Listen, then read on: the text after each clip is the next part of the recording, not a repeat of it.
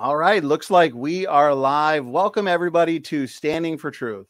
My name is Donny and I am your host and moderator for tonight's exciting debate between two knowledgeable debaters, Paul Price and Mark Reid. Tonight we are debating the important question, is there evidence for the existence of God? Paul says yes, and Mark says no. Both Paul and Mark are excellent debaters. I always appreciate the prep and hard work they put into each debate that they do on this channel. And they always come to these events prepared and ready to give us a debate to remember. So I'm excited for this. I know the audience is excited for this. Before we get into the opening statements, though, let's kind of break the ice, get to know our guests tonight a bit. And why don't we start with Mark? Mark, it's great to have you. Always a pleasure. How you been? A little bit about yourself and a little bit about your channel. Thank you, Donny. That's very kind of you. Well, hello everybody. I'm Mark Reid. I do debates, discussions. I more roam around the internet searching for different ideas and different concepts and put them up to the scrutiny of logic and reason. I really enjoy these kind of debates. I really enjoy engaging people that have vast disagreements with me, but I do like to keep a sort of modicum of respect. So if you do like debates and you're coming from a secular worldview, or even if you're not and want a different worldview to see, you know, drop by the channel. We're always open to people asking questions or engaging with us on things they disagree with. Mark, I appreciate that introduction to the audience. If you like what you're hearing from the debaters, Mark and Paul, make sure to check the description box for the relevant links to their channels. And Paul, for you, your podcast. So Paul, it's great to have you back as well. You were here about a month ago debating the same topic. Always a fun topic, a very important one, the existence of God debate. So how have you been? A little bit about yourself and a little bit about the podcast that you're running. Yes, doing well. Thanks as always, Donny, for having me on. And it's always a great joy and a pleasure to get to come on and just participate in these debates. Enjoying starting down here in Georgia, we're starting to get some spring weather, so that's nice. I don't know if that's true where you guys are, but of course, Mark's on the other side of the total different hemisphere, so he's probably going the opposite direction with the seasons. But in any case, I'm definitely looking forward to this debate because I think just based on having listened to previous debates that Mark has done, I'm really excited to hear his perspective, and it sounds like he's going to have a lot of good, sort of more academic and logical arguments to bring to the table. So I'm certainly looking forward to it. In the past, I was a professional in the world of Christian apologetics, but that is not the case anymore. I'm not here representing any organization. My opinions are my own. And I'm going to add another disclaimer here because we are now living in a time when maybe this doesn't necessarily go without saying, but no AI or Chat GPT was used in the preparation of my statements today. So 100% real, non-computer generated responses. All right, Paul, I appreciate the introduction there. And I'll say it one more time to the audience. Please do check the description box for the links where you can find more from Mark and Paul. So correct me if I'm wrong, tonight the debate format is the Lincoln Douglas debate format. And so we are going to be starting with Paul from Uncensored Pilgrims with the affirmative constructive, and that is going to be 15 minutes. So Paul, we are going to hand it over to you. Whenever you're ready, I'll start your timer. All right.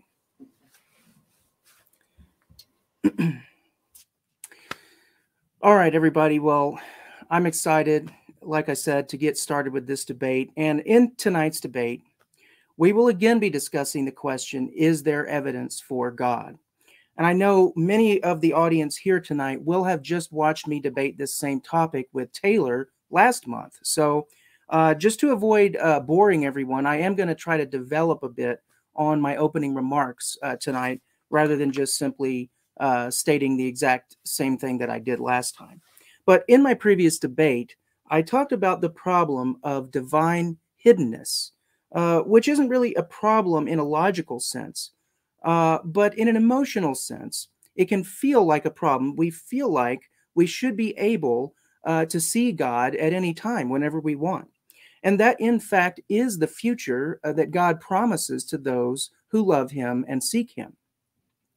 But since we can't see God now, I made an analogy about a detective on a crime scene looking for evidence of a home break-in and an irrational judge who refused to accept that detective's evidence. So tonight, I'd like to ask you to revisit that analogy with me a second time, because I still think that there's a good bit we can learn from thinking about that scenario. Let's imagine that you, as the detective, have gone out, you've collected your evidence from the crime scene, and you are presenting your evidence again to the judge. The judge refuses your evidence again, but this time he gives a specific reason. He refuses to accept your evidence because your claim that a burglary happened is not falsifiable, and the idea of a home burglary is not testable or repeatable. So, to make a long story short, falsification means that there is an experimental result that you could produce that would prove your theory false. In past debates on this topic, my opponent Mark has made many appeals to the scientific method. But the scientific method does not apply to all types of questions, but rather to a specific subset of science called operational science. Operational science deals with understanding the ongoing operation of nature, principles like the gravitational constant or the boiling point of water, for example. We can come to understand these things through repeated experimentation, which gives us predictable results. And that is the essence of the scientific method. However, the judge in our story is rather confused because when dealing with questions of history or origins, we are manifestly outside the realm of the scientific method. The type of science that we're doing as a detective goes by many different names, such as forensic science or historical science or origins science. But whatever you call it, the important thing to understand is that history is not testable in the same way that natural laws are testable. There's no test kit that you can go and buy at the store to see if a home was robbed last night. In fact, there's no way to logically prove any claim about the past with certainty. In my last debate, I explained that science works on the principle of induction or inductive reasoning. And inductive reasoning is what we use in operational science. But in historical science, we use something called abductive reasoning, which means inference to the best explanation. We must look at the overall set of evidence available to us and decide on the best explanation for that evidence. We cannot test or repeat the past because we only have access to the present. When atheists try to use the scientific method against God, which, by the way, was invented by a Christian Bible believer named Francis Bacon, they're committing what the late Dr. Greg Bonson once called the crackers in the pantry fallacy. They're acting like all questions are investigated in the same way that you would check to see if there are any crackers left in your pantry, just by going and opening the door and looking to see if there are any crackers. Atheists look up at the sky and they look down in their microscopes and they don't see God. And from that, they conclude that God does not exist. Just like you would open up your pantry door, look in, and if you didn't see any crackers, you would think, I must be out of crackers. But you see, that's just not how historical science works. And we do not use the scientific method to try to answer the question, does God exist? Instead, we look at the evidence we have available to us, and we make an inference to the best explanation. My opponent Mark once stated in a previous debate, if you're eliminating possibilities without good reason, your method of gathering evidence is not rigorous. And I happen to agree, But there's only one problem. That is exactly what atheists are doing all the time. They are disqualifying God as an explanation from the outset, and this guarantees that they will always arrive at their desired conclusion. That's why Lynn Margulis, the evolutionary biologist who was once married to Carl Sagan, had stated in one interview that she did that the creationists are right in their criticisms of evolution. It's just that they don't have any alternatives that are quote unquote scientific. By defining God as unscientific, they are rigging the game, in effect. Heads, I win. Tails, you lose. Mark in the past has attempted to buttress this heads, I win, tails, you lose gambit with the claim that you cannot solve a mystery by appealing to a bigger mystery. In other words, since God is mysterious, we are supposedly not allowed to believe that God did anything. William Lane Craig has responded very effectively to this sort of thinking when he said that in order for something to be the best explanation, we do not need to have an explanation of that explanation. Otherwise, this would lead us into an infinite regress of explanations. For example, let's say someone asked me how my computer came to be, and I might respond, a computer engineer made it. Now, a consistent atheist might say to that, well, you cannot claim that an engineer made your computer because you don't know anything about that alleged engineer. You don't know the engineer's name, you don't know where they're from, and you can't explain to me how they actually did it. Is that a reasonable way to behave? Obviously, the mere fact that God is mysterious does not prevent us from believing rationally that God exists on the basis of the evidence. I also need to address another statement that was made in previous debates by my opponent, and he has unfortunately chosen to repeat a very strange and self-defeating statement that crops up, I've seen in atheist circles from time to time. The statement that eyewitness testimony is notoriously unreliable. Now let's think about this claim for just a second. What is eyewitness testimony? Simply put, it is what people say about what they've experienced. So Mark would like to downplay the importance of eyewitness testimony while encouraging us to use the scientific method, at least if his prior statements are any guide. But what do we need in order to record the results of experiments done using the scientific method? Why, eyewitnesses, of course. If eyewitness testimony is unreliable, then so too is all of experimental science. Mark has stated police know that eyewitness testimony is unreliable, but this boils down to saying police have witnessed the fact that witnesses are unreliable. But if that's true, how can we trust the witness of the police either? It's obviously a self-defeating claim on many levels. And the ultimate motive behind the atheist attempt to downplay eyewitnesses is, of course, to try to render useless some of the most powerful evidence for the Christian worldview, which is the eyewitness testimony of the Gospels.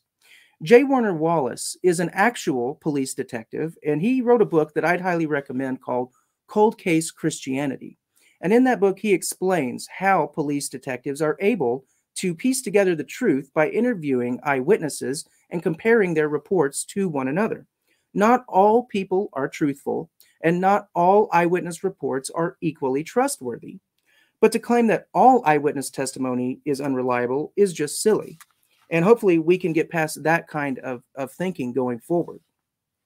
So now that I've clarified what sort of methodology is applicable to our debate, I will give a summary of the evidences that I'll be putting forth for the existence of God. If God does exist, I would expect to see evidence that God created something.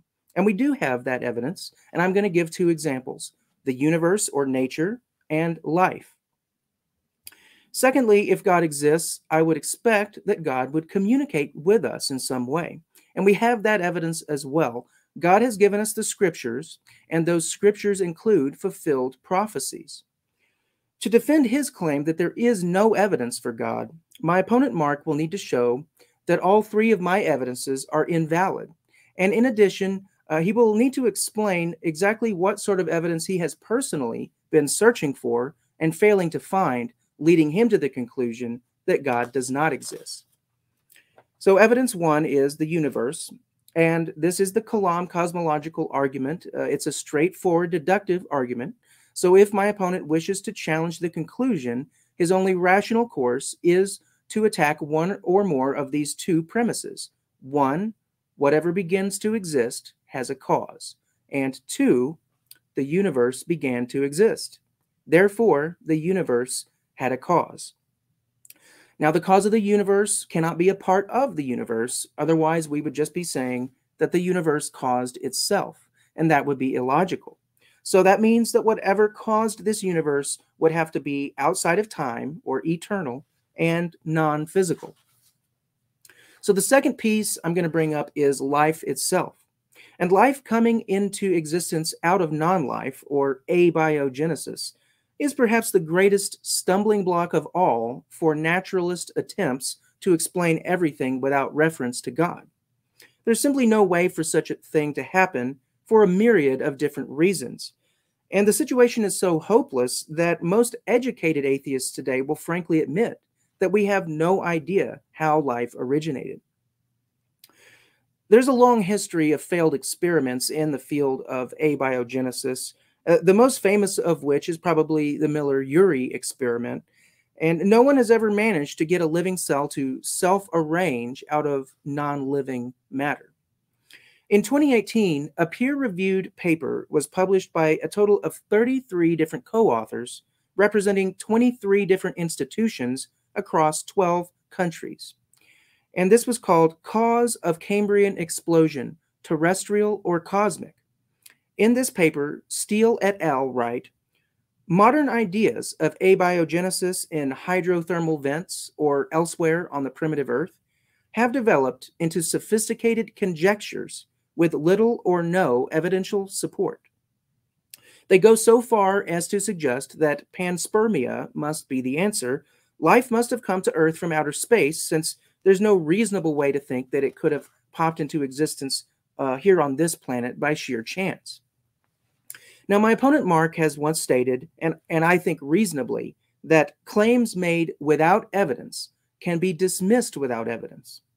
I wonder, will my opponent act in accordance with his own standard and dismiss the claim of abiogenesis, or will he cling to a belief in abiogenesis by faith? The third piece is fulfilled prophecy, as I mentioned. And the historical events of the New Testament Gospels were foretold by the Hebrew prophet Isaiah around 800 years before Christ, and by King David about 1,000 years before Christ. Isaiah 52 to 53 and Psalm 22 both clearly describe the mission and ultimate fate of Jesus Christ. Now, the New Testament Gospel of Mark is attested by our earliest witnesses, such as Papias, to be Mark's record of Peter's testimony and gospel. Mark was Peter's interpreter. So when we read Mark, we're really reading the Gospel of Peter. 1 minute. This gospel can be dated as early as 45 AD, and certainly no later than 70 AD, which is just about when the Romans invaded and destroyed the temple at Jerusalem. So if you read Peter's letters, specifically in 2 Peter 1:16, he tells us he was an eyewitness to the events of Jesus' life and death. And we know further that Peter was willing to go to a torturous death himself at the hands of the Romans, being crucified upside down in Rome, rather than to recant his testimony. Men do not die for what they know to be a hoax. Thank you. Paul, thank you very much for that 15-minute opening statement or affirmative constructive. We're now moving into a 5-minute cross-examination where the negative, being Mark Reid, will ask Paul, being the affirmative, questions. Go ahead, gentlemen. Sorry, I was on mute. So it's my question time, is that correct? Yes, you get 5 minutes. Excellent. Fantastic. Okay, so when you say that divine hiddenness is a thing, do you then acknowledge there is a lack of evidence for God because it is hidden? No, no. When I say divine hiddenness, I don't mean that the evidence for God is hidden, but I mean that God himself is hidden. We don't have the ability to just look out our window and just see God up in the sky or whatever. He's hidden to us in a direct sense. When you say sort of this irrational judge thing you've got, that you are saying that the crime was committed by someone, if you see a broken window, how do you know it's a someone and not a something that did that damage? You wouldn't, not without other pieces of evidence to go with it. That's why what I stated is that in forensic science, what we need is abductive reasoning. So we need to look at the overall picture of evidence that we have and look at what is the best explanation for that overall picture. With the scientific method, do you acknowledge that even if you're not using the scientific method, you need at least a methodology that is reliable? Absolutely. Yeah. Why is it when people sort of give eyewitness testimony to the police, do their accounts vary with such such a degree? Why is that? Well, because, you know, if you imagine people, and a lot of times we're talking about, you know, a crime being committed in a public place or something like that. So, you know, things might be happening quickly. People might be scared for their lives and taking cover. You know, there's lots of reasons why they might, in a time of crisis, like a time of a crime being committed that the police are questioning them about. There are different reasons why they might have misheard or misseen something in that situation. And there's also situations where people have a motive to be dishonest. And so all of those things have to be taken into account. But by comparing different eyewitnesses to one another and by assessing the reliability of an evidence and seeing, you know, does this person have a motive to make up a fake story, for example? That's how police are able to put together a total picture of evidence that incorporates eyewitness testimony. Okay. And so if we're going to use sort of holy books and religious books in evaluating historical science, why don't we take the same level of weight to other holy books like the Quran and the Bhagavad Gita and all of the other holy books throughout the world? Well, I mean, I think you have to look at it on a case-by-case basis. So when you bring up the Quran, you know, the Quran is ultimately the product of an individual who says that they had a supernatural experience with an angel in a cave. And I actually believe that's true. I believe that Muhammad did have a supernatural experience. Now, when it comes to that, if you read the Hadith, there's actually a testimony in there about, and it comes from one of Muhammad's many wives by the name of Aisha, who actually states that his first, like the first reaction that Muhammad had to his experience was that he thought he had seen a demon. And actually, if you read Muhammad's account, that fits with what happened. He was physically attacked by an angel who told him in an aggressive way to write down what I'm about to tell you. He was afraid for his life. So, you know, when it comes to that story, I believe there is an underlying seed of truth there. I do believe a supernatural thing very plausibly did happen to Muhammad. I just don't agree with the Muslim interpretation that it was an angel from God. I believe it was a fallen angel. When you look at other texts you mentioned, you know, they're way, way after the events. They're not eyewitness testimonies. Wasn't the Bible written after the events? Are they contemporary to Jesus's life?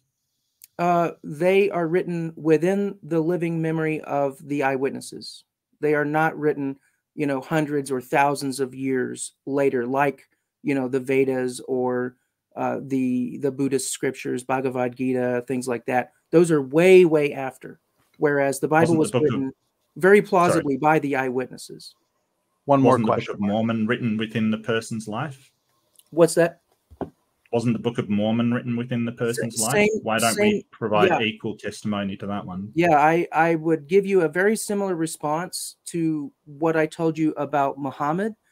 Joseph Smith was someone that is known to have been involved in a lot of occult practices, and I do believe it's very plausible that he had an experience with an angel, like he says.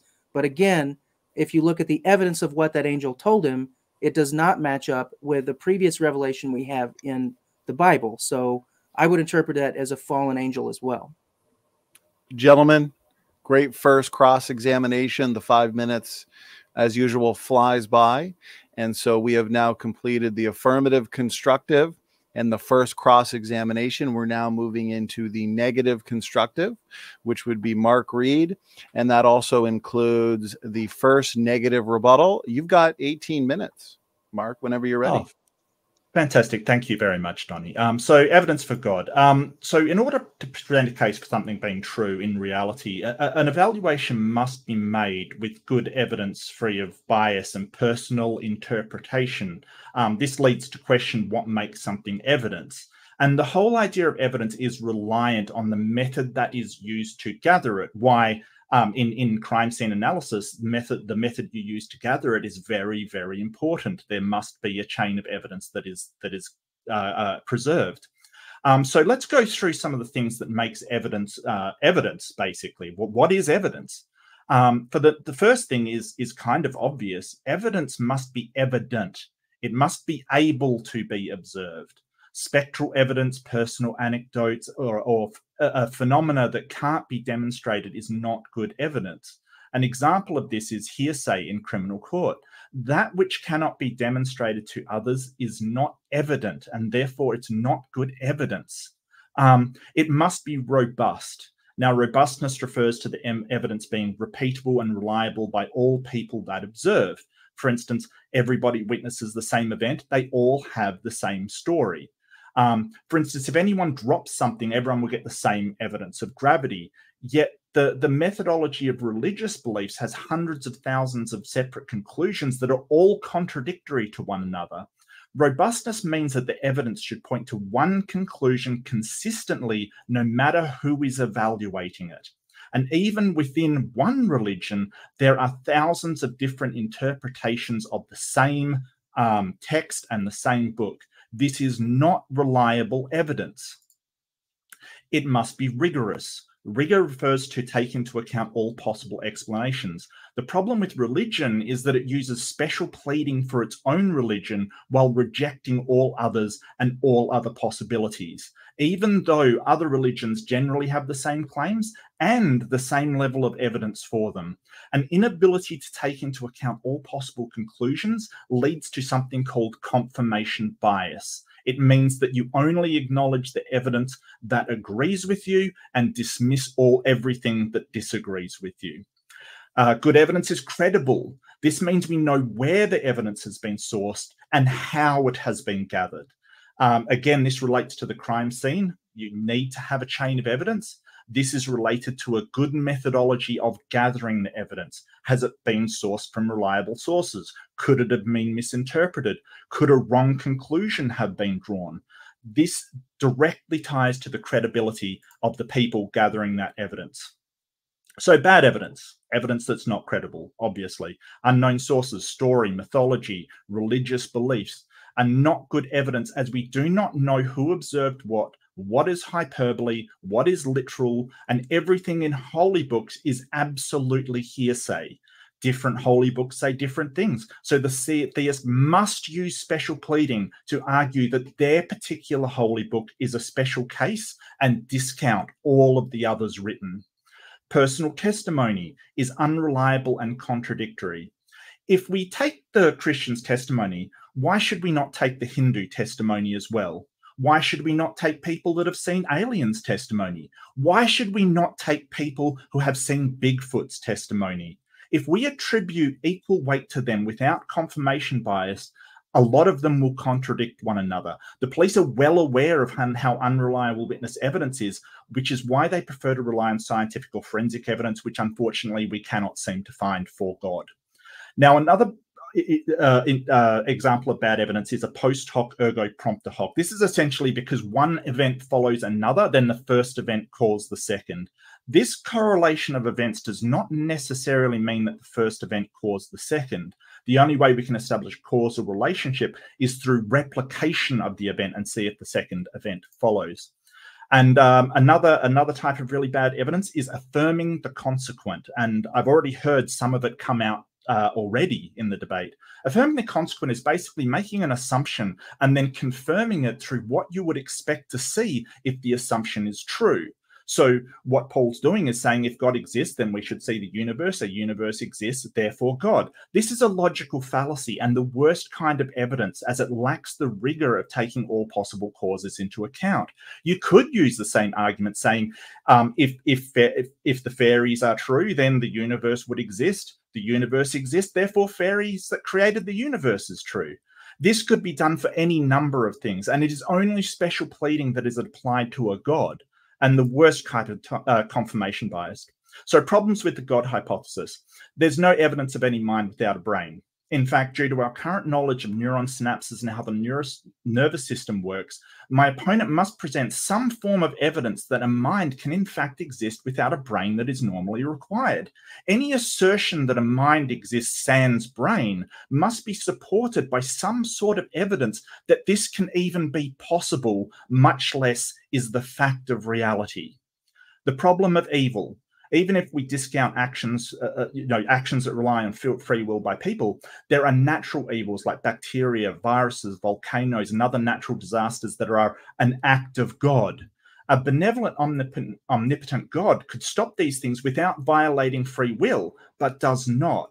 It beggars belief that an omnipotent God would allow meteorites to strike his or her favorite planet, yet do nothing about it. It is a massive problem for theists that an apparently benevolent God would create a parasite that burrows into children's eyes, causing them to go blind. The next part of evidence I have is the vastness of the universe. The Earth appears to be the only place humans have developed on, yet the universe is so vast we have trouble looking into the vastness of space. Why create a massive hostile universe for organisms that only apply one mote in one galaxy of that massive universe? Why create sites in distant galaxies that no one will ever see or observe? This is a highly unlikely state of affairs for any intelligent being to design, much less supposedly the most intelligent being that has ever existed. Now, I do want to go into some of the things that Paul went through and some of the problems that he's kind of brought up. The evidence that I require isn't necessarily the scientific methodology, even though that is probably the most reliable way we have to evaluate the world. But in some way, you have to show that your methodology has that reliability and rigorousness. If you have a methodology for crossing the road, for instance, you just cross the road.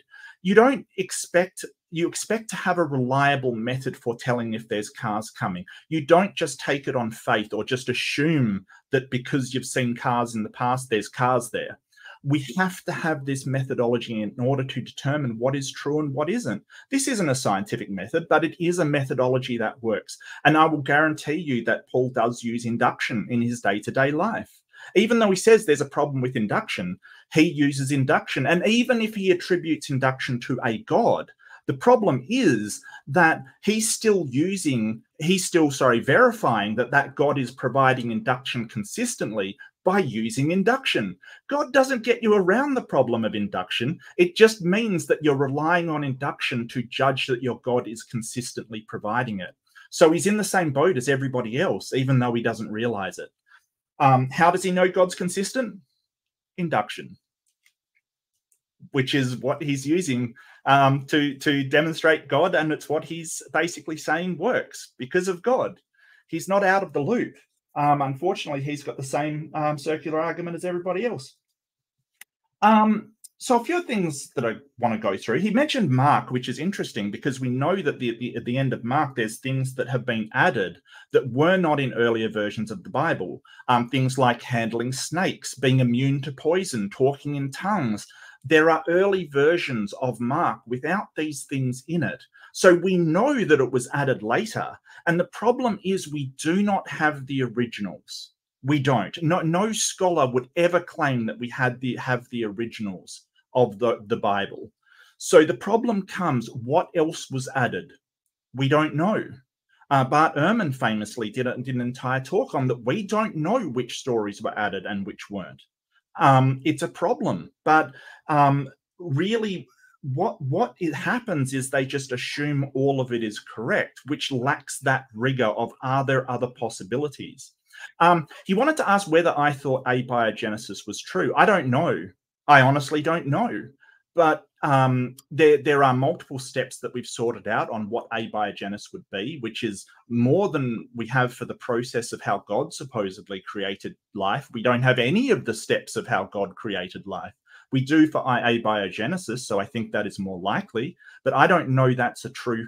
He brought up panspermia. Why could that not be a possibility? I don't know what caused life.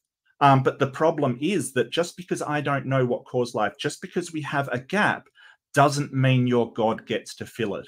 You need evidence for your God creating that life, not just saying, hey, well, you don't know, so I'm going to insert my God. That could not be more God of the gaps if you wore a God of the gaps hat and went in a God of the gaps parade through the street. That is essential God of the gaps, or the argument from ignorance, as it's also called. And the Kalam, what is the conclusion? The conclusion is the universe had a cause. I don't know that the universe began to exist. There are scientists that say that the universe could be eternal, and that space-time before the Big Bang may be a nonsensical statement. If the universe is comprised of space-time and space-time originated with the Big Bang, then it is feasible that the first second could have stretched to an eternity. That's just the reality of the situation. And if the universe is eternal, then it doesn't need a cause. It just is. So that defeats his argument straight away. But the Kalam doesn't actually mention a God in any of the premises or the conclusion. It just says it has a cause. How do we know that it wasn't a natural cause in the larger cosmos or a multiverse or any of the other hypotheses that we have?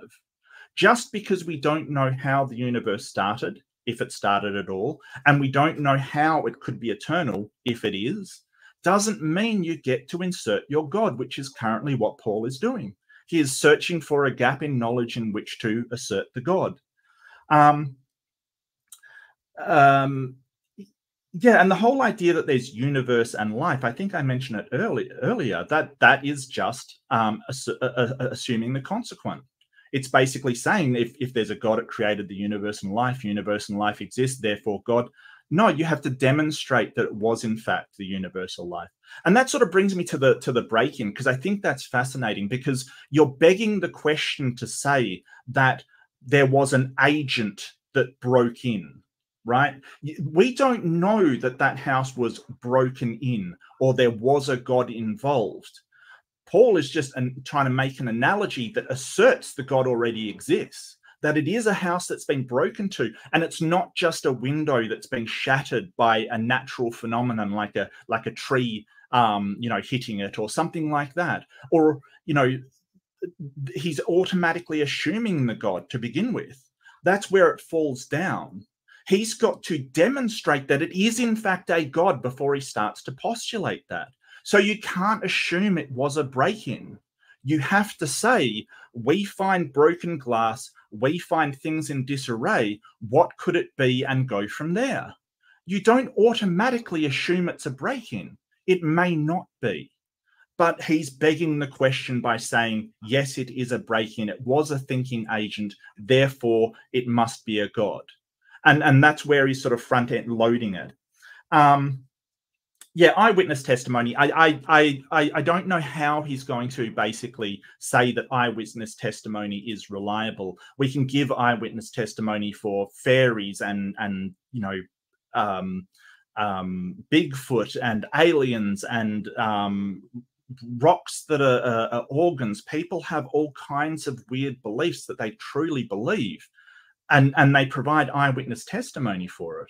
Why are we saying that some eyewitness testimony, the one that we agree with, is reliable, and then the eyewitness testimony we disagree with is unreliable? We must treat them with all the same weight when we are trying to find answers. But unfortunately, Paul doesn't want to do that. He wants to provide the weight to his eyewitnesses and say everybody else's eyewitnesses aren't very reliable at all, which is not a rigorous and good way to find evidence, because of course you will get confirmation bias. You will get the evidence that you're looking for when you proceed to find evidence like this. That is in human nature. Yeah, again, I'll just reiterate, divine hiddenness is not evidence for a God. It's evidence against a God. If there is a God, because a divinely hidden being is totally indistinguishable, completely indistinguishable from one that doesn't exist, right? There's no, if you're saying, well, we don't observe him, we don't see him, he's not evident because he's hiding. A God that doesn't exist will not be evident as well. And so we can't say that a divinely hidden being is evident. It's like an argument that says, because we don't have evidence for this, that is evidence of itself because it's divinely hidden. No, that is a post hoc rationalization that's saying, we can't find evidence. How do I explain this away? Oop, divinely hidden. You shouldn't expect to find evidence. And the thing is that we should expect to find evidence if there is a God. If God is doing miracles, which Paul has said in a previous debate that God is currently doing miracles, we should be able to find evidence of that. We should be able to see things happen in physics if it has any impact on the physical world, which miracles are supposed to impact the physical world. They are supposed to be things that could not possibly happen by natural causes that impact the natural world. But instead of reliable evidence for this, all we get is personal anecdotes and random things.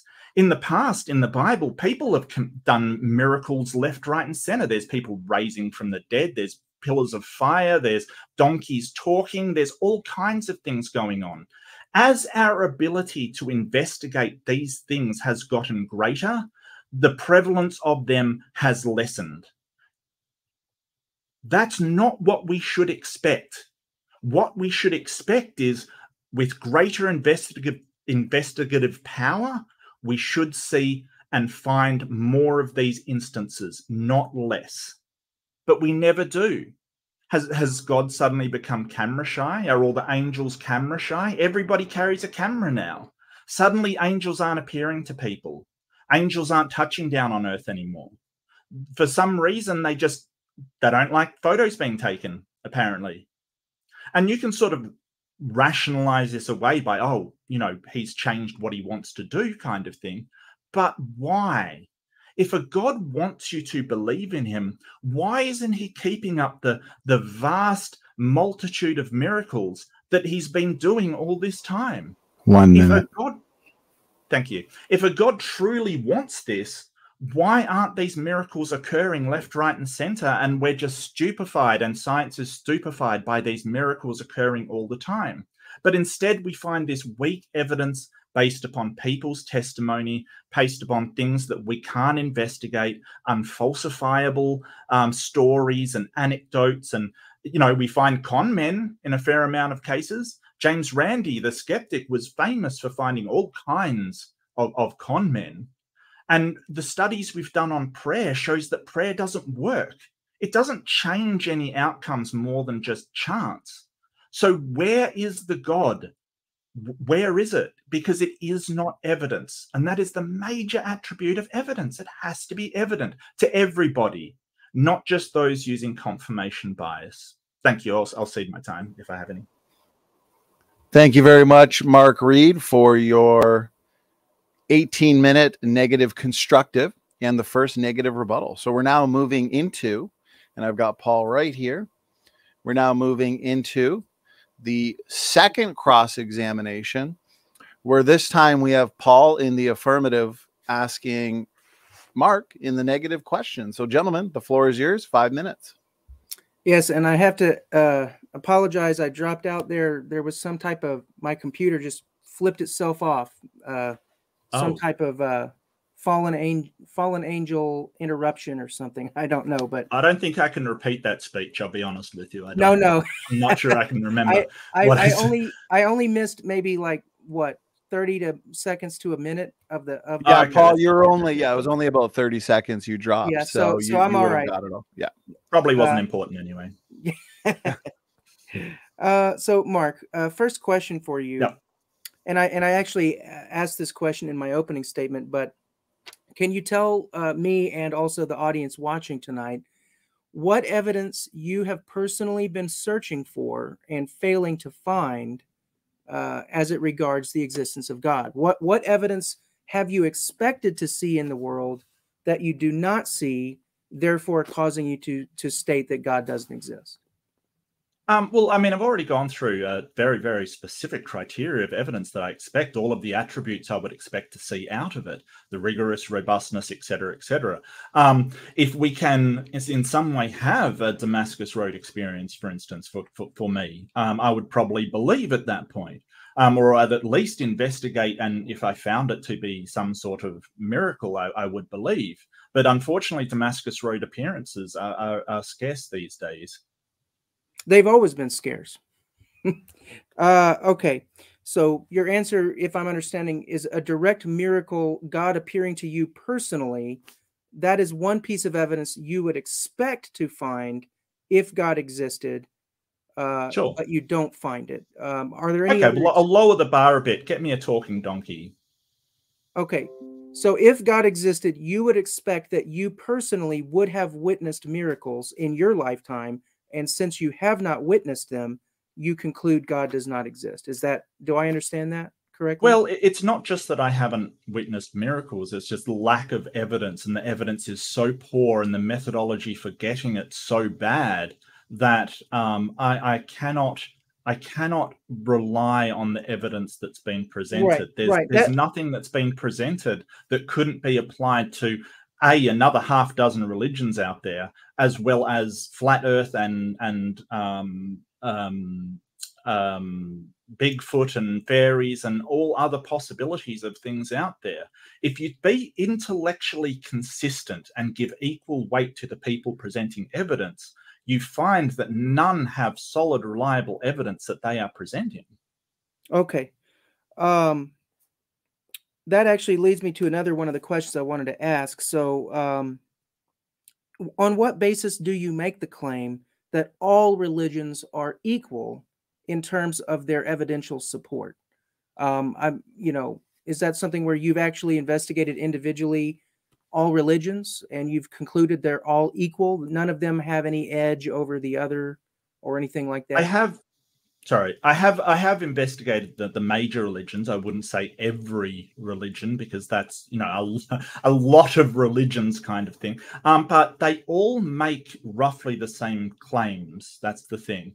And even though they vary a bit, it's all the same claims that they're making. And they all claim that each other are wrong. They all say, hey, we've got it right, you've got it wrong.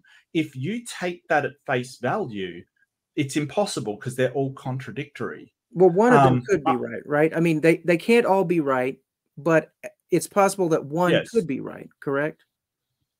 That's possible, sure. Yeah. Do you believe, and I think, let me set this up. So as I see it, we are in a trilemma type of situation as it regards abiogenesis, okay? We're in a trilemma. You can either choose to believe in supernatural origin of life, or you can believe in abiogenesis, or you could believe in panspermia. Am I missing anything? Is there any other possibility, or does that cover all possible origins of life? Either abiogenesis, panspermia, or supernatural creation? Is there any other option? Is there any other option? Time traveling wormhole from the future. It's cyclic. So you wouldn't count that as supernatural? Well, wormholes are natural. So you're calling that an option that is not abiogenesis or panspermia? Correct. So you believe in like the sliders or the Oh no, I don't believe that. I mean, okay. But I mean, even logically, I'm not sure that that possibility would stand up, because you're saying one final question, Paul. Yeah. Okay. So I'll just finish the remaining time I have. Just go ahead and answer the question. So reasonably, did I cover all the options there? Supernatural, abiogenesis, or panspermia? Yeah, there could be other options that we're unaware of, though. But you're not aware of any, though. I'm not aware of any, okay. no. Apart from, that's and the do only you thing take that a came to mind for position? the skeptical. Do you take a position? The whole point. Well, just let me finish. The whole point of a trilemma is it exhausts all other possibilities. So Yeah. you can't really say that a trilemma exhausts all possibilities if there's another thing, even if that's unlikely, or you think it's impossible. Not logically impossible, but practically impossible. It's trilemma doesn't hold. Well, okay, gentlemen, we'll have to wrap it up there. I know time flies by. 5 minutes goes by yes, quick. It does. 5 minutes flies by. Great questions, great back and forth from the both of you. Very professional debate so far, and we are moving along smoothly. We are now moving into the first affirmative rebuttal.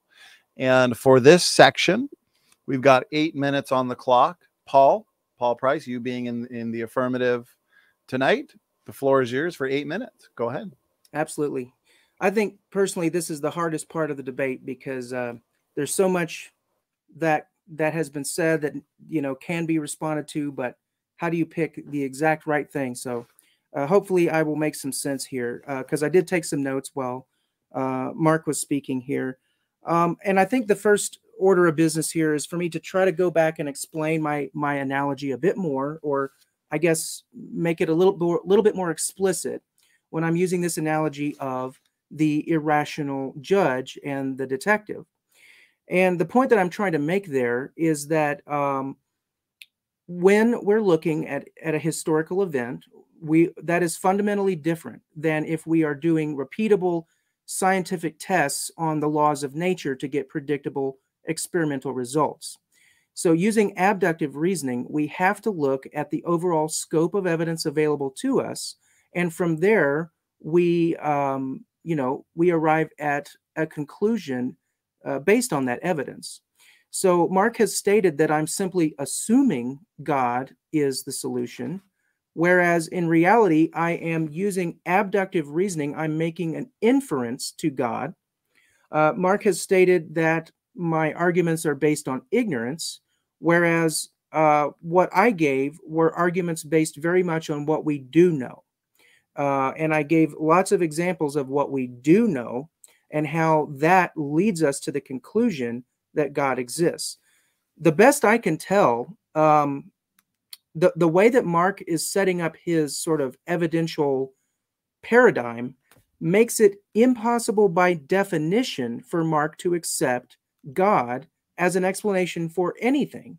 And when I directly asked Mark what evidence he's been looking for, I didn't really get convinced that he had fully understood the fact that by answering me in terms of a miracle, he's saying there is nothing that would count as evidence for him other than a direct miracle directly to him from God. Anything else, it seems, is impossible, according to his methodology, to count as evidence for God. And if that doesn't show that God is being ruled out a priori, then I don't know what would. Basically, Mark is saying, like Lynn Margulis said, that God is just an unscientific answer. But see, we can't just play little word games like that. There's no justifiable reason to rule God out as an explanation. Instead, let's look at the evidence. So the fact that nobody, and Mark said exactly what I suggested. He doesn't really want to take a position on abiogenesis. He doesn't want to nail himself down on how life originated. He seemed to be open to panspermia or abiogenesis, but the one answer he's not open to is divine creation. And so I'm just curious why that is. why it seems that for Mark, it is impossible for any evidence to point to God's existence. If, the repeated failed experiments in abiogenesis are not sufficient to show us that life doesn't just self-assemble, I don't know what would be. I mean, if Mark wants us to use falsifiability as a criterion, well, I've got news. Abiogenesis is not falsifiable in a strict sense. You can always claim it happened, but I would like to hold Mark to his own standard.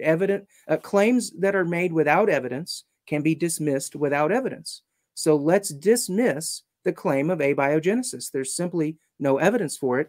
And panspermia is in the same boat, because it is the only evidence for panspermia is circular.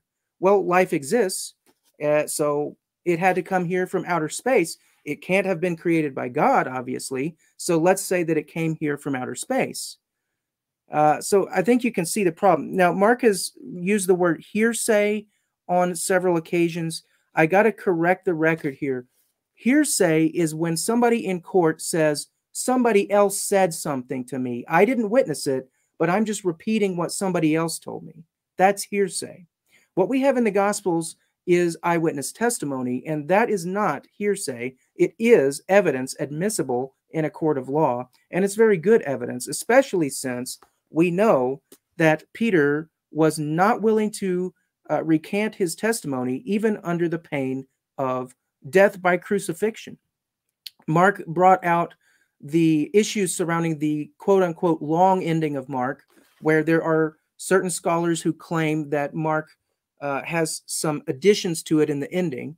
And that debate is really outside the realm of this topic tonight, especially since the issues that I brought up have nothing to do with that extended ending of Mark. What we're talking about is the crucifixion of Jesus and how that itself is a fulfilled prophecy from Isaiah 52 to 53 and Psalm 22. So we don't need to talk about the long ending of Mark to understand Peter's testimony, which he died for, is that he saw Jesus crucified. And even Bart Ehrman is not going to deny that Jesus was crucified. Well, go back and read the prophecies, Isaiah 52 to 53, Psalm 22. These are clear descriptions of not only what Jesus came to do, but the way that he was ultimately murdered was, put forth in a very clear way, hundreds of years prior to that fulfillment. So I'm not sure if Mark, is actually trying to advance the claim that Jesus was not crucified, but that's certainly not a claim that any historians of any repute would agree with. Let's see. Not sure. Let's see. Okay, Mark brought up the vastness of space as if this is an argument against God. I would turn that around. If space were not vast, what would that say about God? Would Mark suddenly believe in God if God did not display his creative power in creating a vast cosmos for us to look up and see with our telescopes? If this were a small cosmos with just one solar system, would that increase the likelihood of God's existence somehow? I don't see how it would. Meteorites. I'm not sure how meteorites hitting the earth disproves God or really counts as evidence against God, but I will bring up the fact that God created a solar system full of giant planets like Jupiter and Saturn that absorb the vast majority of potential meteorites that would hit Earth. So to me, that shows evidence of design rather than a lack of design there. Diseases are a result of the fall. That's kind of Christianity 101. God did not create parasites and diseases from the beginning. Those are part of the curse which was brought about because of the rebellion of mankind. So I think that's all I'm going to have time for in this section. But thank you for your attention there on that. Paul, thank you very much for that 8-minute rebuttal. We are now handing it over to Mark, and Mark has his negative rebuttal. With Mark being in the negative tonight, you have 10 minutes rather than 8, Mark. So whenever you're ready, the floor is yours. Fantastic. Thank you, Donny. So the irrational judge sort of analogy that is being made, I think Paul's missing the point that a detective's only involved once you know that a thinking agent is involved in that crime. If the window is broken accidentally or by natural causes, there is no crime, there is no detective involved. So again, I'll just reiterate, he's begging the question because he's already saying a thinking agent is involved, not natural causes. So his analogy is flawed. It's a false analogy, because we, at the start of the premise, what me and Paul agree on is that I don't know what could have created the universe. I don't know, and I keep repeating that. Because we don't know, it's more analogous to just there is disorder in a house, and what is the reason? Could a dog have gotten loose? Could something else have happened? Why does it have to be a thinking agent involved up front and begging the question? It's because Paul wants there to be a thinking agent involved. He wants his analogy to already confirm the thinking agent is involved and we have to find him. So it is a poor analogy. And I'm not sure if Paul misunderstood me when I said an argument from ignorance. I'm not saying that his arguments are based on ignorance, as he said. I'm saying that his arguments are based on my ignorance of what caused life and the universe. That is what God of the Gaps is. So I'm not calling Paul an ignorant in any way. I'm saying that I am ignorant of those facts. I don't know what caused the universe, but you can't insert a God when I don't know. You need evidence for that God, and you can't just insert it because I don't know. And that's essentially what he's doing. He said it's impossible for God to be the explanation. So essentially he's saying it's impossible for a God to demonstrate himself to me. I don't know why that should be the case. I don't know why God would be constrained from demonstrating himself to me. I mean, God appeared to Paul and did all kinds of things to convince people in the past. That shows that it's not impossible for God to do so. And I might add that he also didn't violate those people's free will. They could choose to follow him or not choose to follow him. Their free will wasn't interrupted. He still demonstrated themselves. So it's not impossible at all, no matter what that Paul says, oh, it's impossible. No, it's just that God's not doing it. And that's not my fault. That I've got nothing to do with that. If it is impossible for God, then what kind of an omnipotent God is it?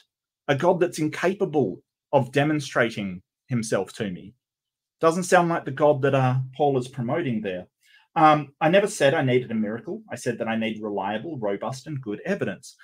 This is sort of, it's misleading, because Paul asked me, like, what do we expect to see in the world? And I gave him the evidence of the miracles that have happened before. That was what we would expect to see. And then he's saying that's the only evidence I will accept. No, that's not the only evidence I would accept. That is what we expect to see in the world, the question that you asked. So this is then taking that question and applying it broadcloth over all the arguments. No. As I said, specifically, twice, reliable, robust evidence that has a sound methodology. I don't know how more specific I can get than that. I never said that divine creation is not possible. Let's just look at Paul's trilemma. Well, I mean, I don't know if it's a trilemma, but let's look at Paul's alternatives: supernatural, abiogenesis, and panspermia. Now, the problem comes that I didn't say that I believed in the other two. I dismissed them as well, because I don't know if abiogenesis is possible. I don't know if panspermia is possible. So I did dismiss them. I am being consistent. But Paul wants to make it out like I'm only dismissing the supernatural. And by the way, supernatural does not mean God. Supernatural could be supernatural fairies. It could be magic. It could be something else. It's this false trilemma that he's sort of saying, hey, if it's not abiogenesis and panspermia, it's God. What about all the other supernatural things out there? This is another example of somebody using confirmation bias to say, hey, it must be a God if it doesn't fall in the other two categories, which is not the case.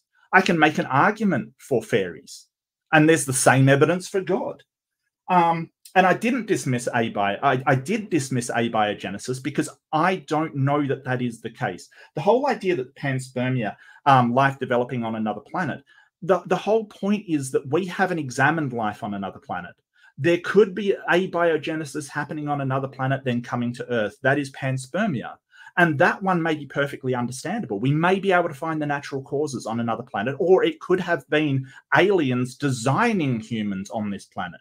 You can't investigate the aliens, and therefore you can't say that it's a infinite regress, because the aliens could have developed naturally, and we could possibly see that by examining them. But I don't believe it, because there isn't enough evidence. I don't believe abiogenesis. There isn't enough evidence. I don't believe the supernatural. There isn't enough evidence. All of these things I dismiss. I'm being totally intellectually consistent. It's just Paul wants to say, well, you believe in abiogenesis, which is simply not true. Death of Peter, sorry. Just because somebody dies for their religion doesn't mean what they believed was true. There's plenty of terrorists that die in planes, bombing things, suicide bombers. Just because they died for their religion does not make it true. Or else you would have to acknowledge that Islam is true, that Zoroastrian, that any religion where somebody has martyred themselves for any reason is true. But here's the special pleading again. It's, I want my people to die for the just cause, but the other ones, they're just, they're just deluded. Well, who's to say your guys weren't deluded as well? Not you, but the other religions say that. And we don't know who to believe. They're all saying the same thing. You're wrong, I'm right, and we don't know who to believe. And you all have the same weight of evidence. It's weird that he said that Mark was outside the scope of this topic, because he brought up the book of Mark. The Gospel of Mark. I don't know why he would say that. I think that abiogenesis and, some of the other things are outside this topic, but, I'm indulging Paul anyway. I don't know why you would bring up a topic and then claim it's outside the discussion. It's very strange. I don't know why that is. And so the prophecies that were given in Isaiah, they were very, very vague. If there was only one person ever crucified and Isaiah predicted that, well, you might have a argument. But they're so vague to apply to a number of different people. There's no way that they lack specificity. And when you're making predictions, it is that specificity that determines whether your prediction is accurate or not accurate. You can go through the prophecies of Nostradamus and attribute all kinds of things to Nostradamus, but it lacks that specificity, and so do the prophecies. I mean, look at the prophecy of Tyre, that Nebuchadnezzar would conquer Tyre, and it didn't happen. He went away empty-handed, and so he was went off to conquer somewhere else that he was promised to conquer, and he went away empty-handed again. It just is the prophecies. It's called the Texas sharpshooter fallacy. You count all the hits and discard all the misses. It is another example of confirmation bias. With the universe, if it was small, surely there's something that God could put in the sky or something that would convince everybody without a doubt. Surely he could write the 10 commandments in the sky, and have a sphere around the earth with the Bible written in Hebrew writing in the sky all around the earth, multiple languages maybe. I don't know. I'm not God. But the idea that a perfect God would make something to catch the meteorites, and it's completely imperfect. In 2019, an meteorite called OK 2019 went past us, and it brushed, like it came between us and the moon, and that is extremely close. There's been impacts over the centuries. Why would God design a meteorite catcher that just doesn't work properly? It's baffling. This is not the work of an omnipotent God. This is not the work of something with divine perfection. This is at best. I mean, I could probably devise a better system than this God has cooked up. But what we see is just natural, the natural physics of the universe doing its thing. And you can sort of say, hey, it's from a divine being, but it lacks that divinity. It lacks that perfection you would expect to see. Like, why black holes? Like, why do black holes out there? No reason, just God mucking around, I guess. But thank you, Donny. I'll see the rest of my time. Thank you. Well, thank you very much there, Mark, for that 10-minute negative rebuttal. Excellent debate so far. I really do appreciate it, Paul and Mark. We are now moving into our last portion of the debate before audience questions, which is the second affirmative rebuttal. We've got 5 minutes for this section. And Paul, The 5 minutes is yours. I'll start the timer on your first word. Go ahead. Okay. This is just to confirm, Donnie, this is the last section of the debate, 5 minutes to close. Is that right? That's right. Okay. Thank you. I want to thank everybody again for listening to this debate, and I'm going to do my best to respond as I can with these last 5 minutes. But I've greatly enjoyed being able to take part here and get to have this conversation with Mark. Now, I think there was a misunderstanding. I didn't say that the whole book of Mark is the whole Gospel of Mark is outside our debate. I meant that the long ending of Mark, which you brought up earlier, is outside the debate. We're not really talking about that. Here's the biggest problem for what Mark is trying to do here. He wants to present no target to aim at by simply not believing anything. But the problem is life is here. We are here. You can look out your window and see the great diversity of life that exists. And it had to come from somewhere. It didn't just pop into existence for no reason. That would be ridiculous and illogical. You can't simply take no position. This is an argument about the existence of God. So to try to just take no position on how life got here, to me, is rather disingenuous. And it's a ploy to try to have no target for your opponent to aim at. But life is here. So it either had to come into existence by chance, either here or elsewhere, or it had to be designed. Really, I don't believe that is an inappropriate dilemma, either design or chance. One of those two. You have to take a position. Life is here. If you don't want to take a position, I would suggest don't take a debate either.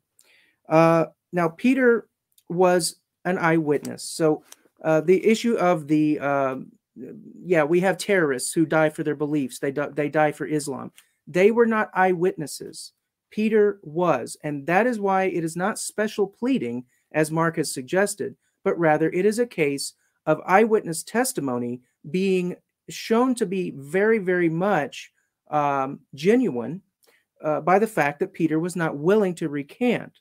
The specificity of the prophecies is actually very, very high. In the course of this debate, I don't have time to mention every single prophecy in the Old Testament. I have to keep it short.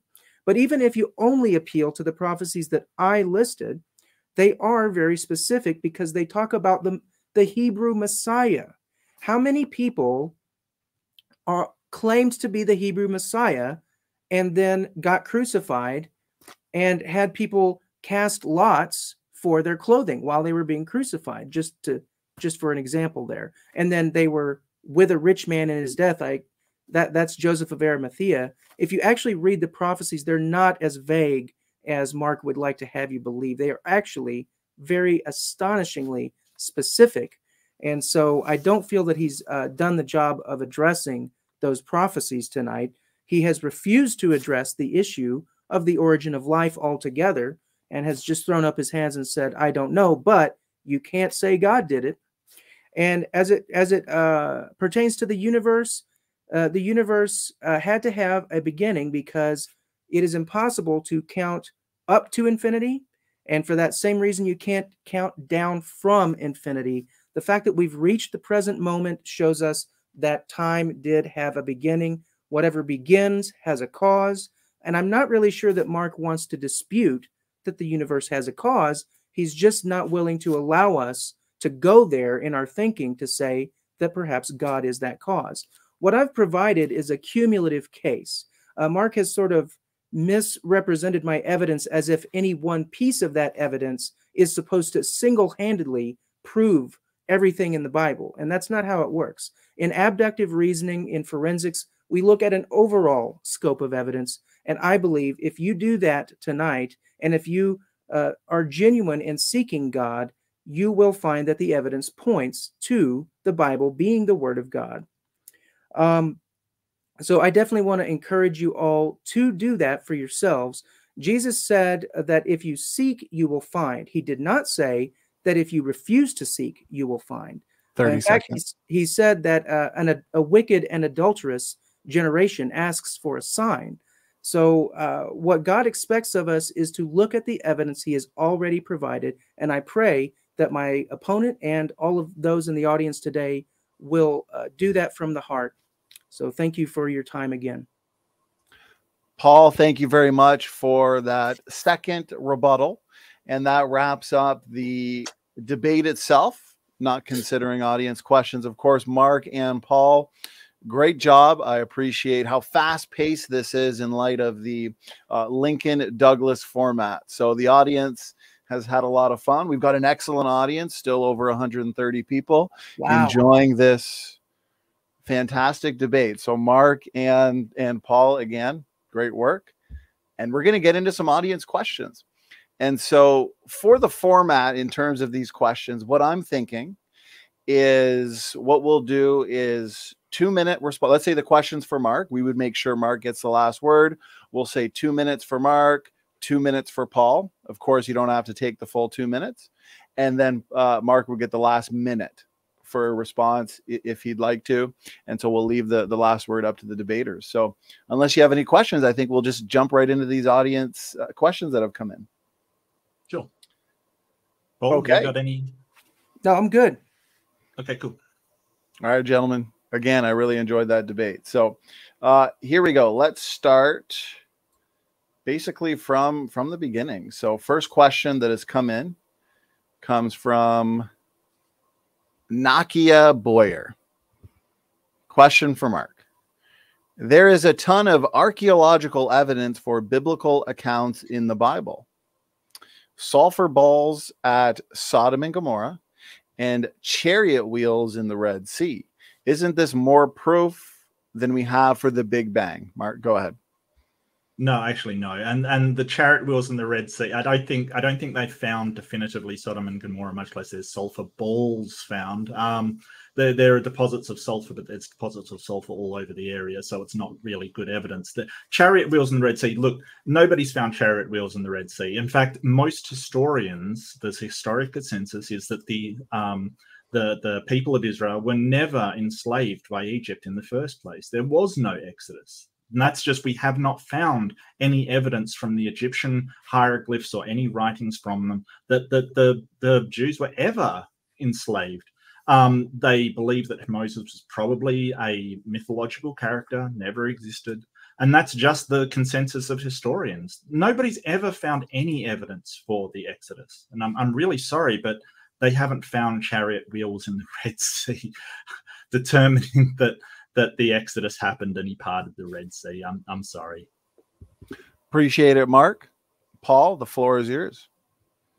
Well, just talking about Sodom and Gomorrah being hit by meteorites, if I understood Mark correctly in his debate, he would interpret those as evidence against God because God apparently is not allowed to allow meteorites to hit the planet, or otherwise that's evidence against God. So that's a problem there. As far as evidence for the Exodus, there's a really good, relatively new series that was put on a documentary series called Patterns of Evidence, the Exodus. I encourage everybody watching to check that out if you want to see some really good, powerful evidence for the Exodus. Okay, thank you very much there, Paul. Mark, you get the last minute. Go ahead.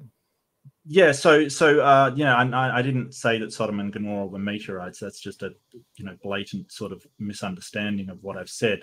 I don't know that it even happened. It is mythological stories. It is things that people just said happened. There is no evidence for these things actually happening. So I don't see why I have to attribute this to anything.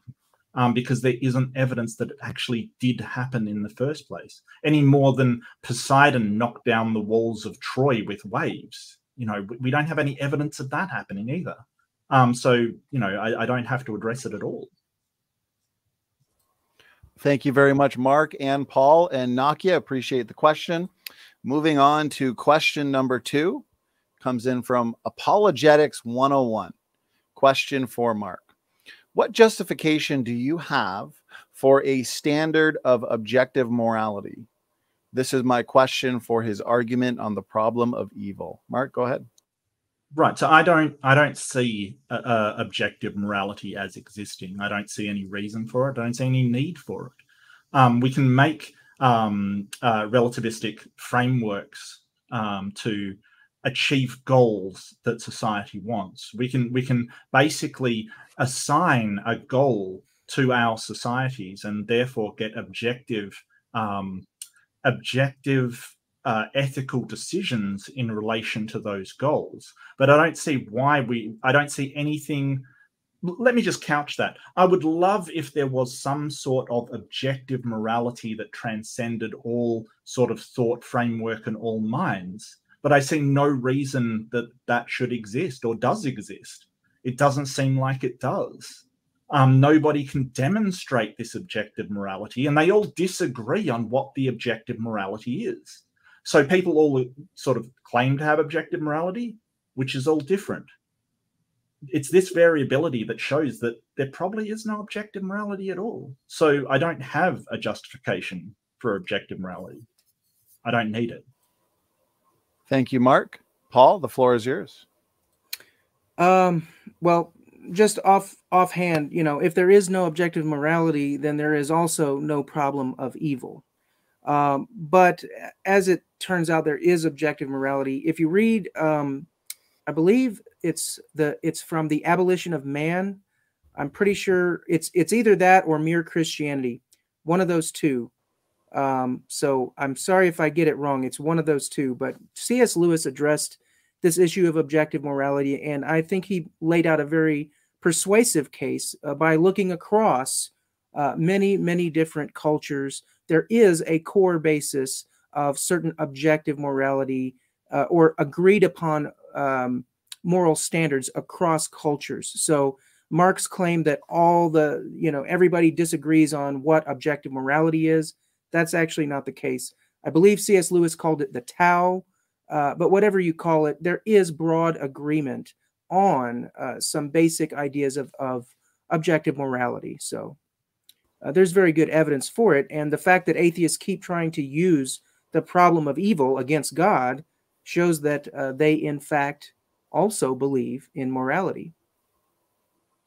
Thank you for the response, Paul. Mark, the question's for you. You get the last minute.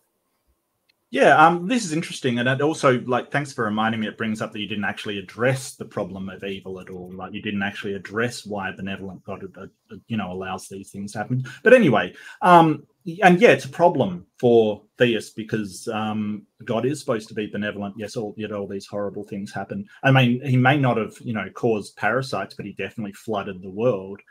So there is definitely the problem of evil out there.